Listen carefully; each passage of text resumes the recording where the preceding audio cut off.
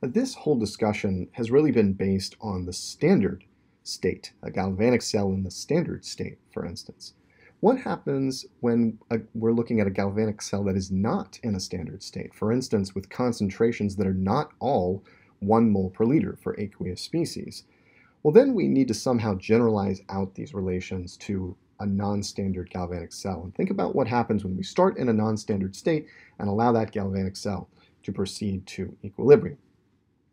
The first point on this slide is actually quite nice. The relation between free energy change and cell potential generalizes to a non-standard cell. So delta G, now without the little circle indicating standard state, is equal to negative N times F times E cell without the little circle indicating the non-standard cell potential.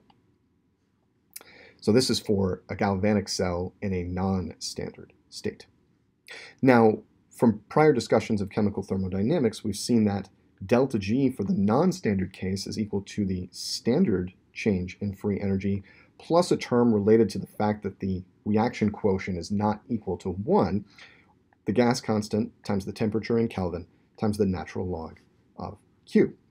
And now what we can do is replace these delta G terms with our negative NFE cell terms that we've developed previously to think about what happens in an electrochemical or galvanic cell situation. So doing that substitution, we get negative NFE cell under non-standard conditions is negative NFE naught for a standard galvanic cell plus RT natural log of Q.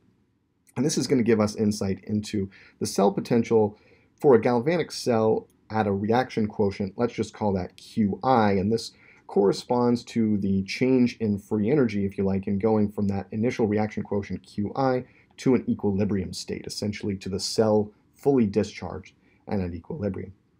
From this equation right here follows a very important equation in electrochemistry, the Nernst equation. And this tells us the non-standard cell potential given the standard cell potential and a term that includes the reaction quotient Q for the galvanic cell, as well as RT divided by NF. Dividing both sides by negative NF, we arrive essentially at the Nernst equation.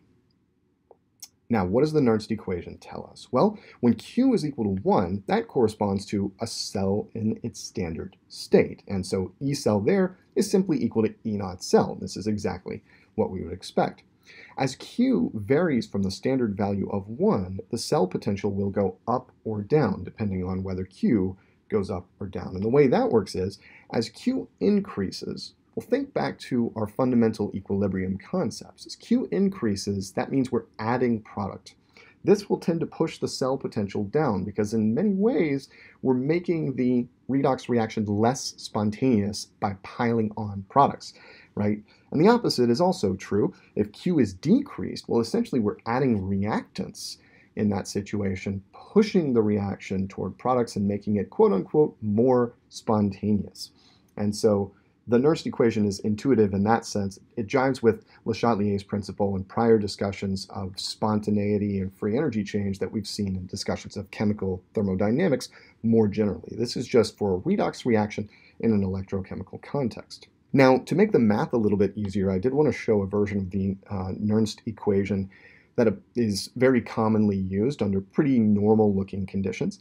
When the temperature is 298 Kelvin, and we change the natural log to a common or base 10 log, we get that the cell potential under non-standard conditions is equal to the standard cell potential minus about 59.2 millivolts, or 0.0592 volts, divided by N, the number of moles of electrons transferred, times the base 10 log of Q. This gives us a sense of how much, for example, increasing Q by a factor of 10 will drop the cell potential. So this equation is really powerful. Given information about the galvanic cell temperature and the reaction quotient, we can make a prediction of what the cell potential will be, as long as we know the standard cell potential, which we can get from standard reduction potentials in most cases. One more thing we should think about here with the Nernst equation is what happens when the value of the reaction quotient is equal to K, the equilibrium constant.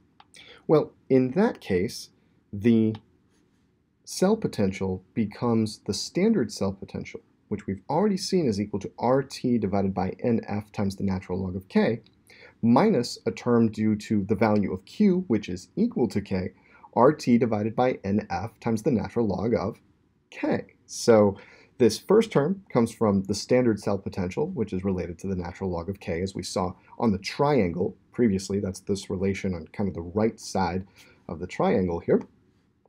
And the second term comes from the Nernst equation and the natural log of Q term built into the Nernst equation. Now, these terms are identical, and so, of course, the cell potential is going to come out to 0. And this generalizes for galvanic cells at equilibrium.